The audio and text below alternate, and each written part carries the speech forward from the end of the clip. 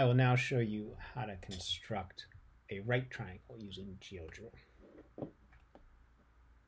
We start by constructing a line. So go down to lines. You can do it up here at the basic tools. Click the line tool.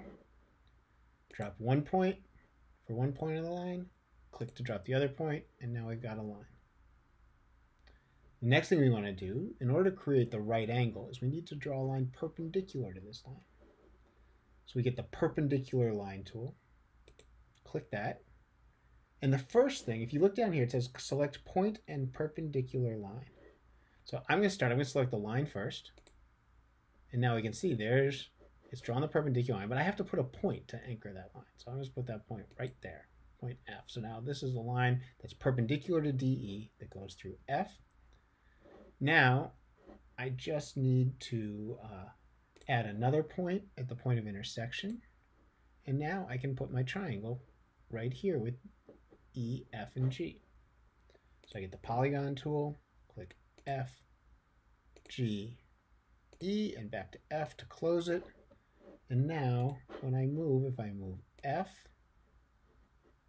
I can move it around. If I move G, I don't think G moves because G is determined by F, but I can move E, can move all sorts of stuff because E also moves the line DE. Now, I want to hide, I don't need these big lines and I don't need point D. So I am going to go to the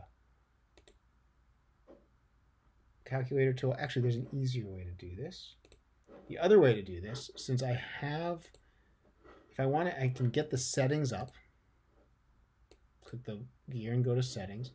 And then if I click on this line, here's the information about the line. And one of the things here is show object. So you can use the calculator to hide stuff like I did before. Or if I want to do it here, I can also just, if I click the line and then get rid of show object, it disappears.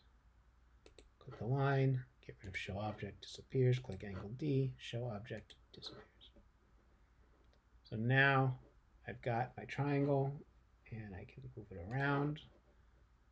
Move it over here a little bit. And I'm going to make it a little bit bigger. There we go. And then we can do the same things we did here to label the sides and the angles. So first I want to make it ABC again. So I make this into A, return.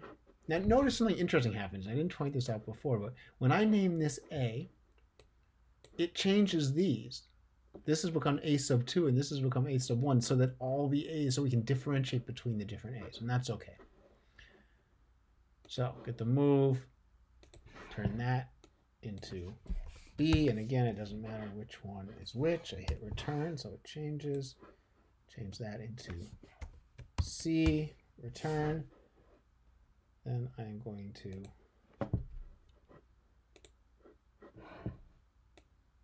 measure the angles with the angle tool. Oh. I got 2 of them. That was a mistake, so delete that because my measuring tool was still on. I want to go back to the move tool so I can move these. If you ever get 2 measures like that, just hit undo. Just means you hit measure twice. And then I'll measure the sides. Get my distance length.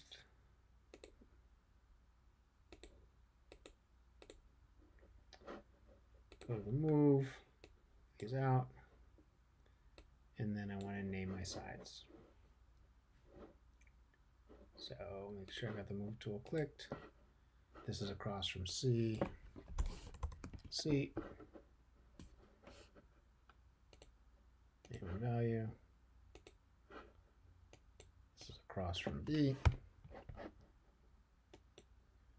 Name and value. A. So now you're ready to fill in your information for the right triangle.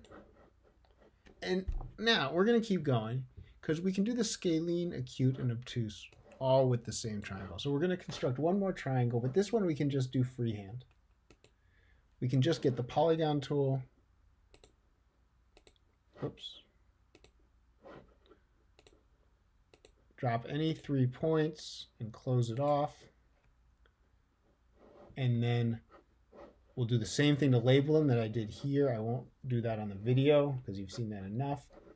But then you can just move it to make your acute triangle, to make your obtuse triangle.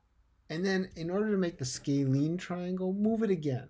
All right, these need to be different triangles. So your scalene can, of course, be acute or obtuse, but it should be different sizes from your acute and your obtuse triangle. All right, and that is everything you need to know to do number 1 in the constructing triangles lesson.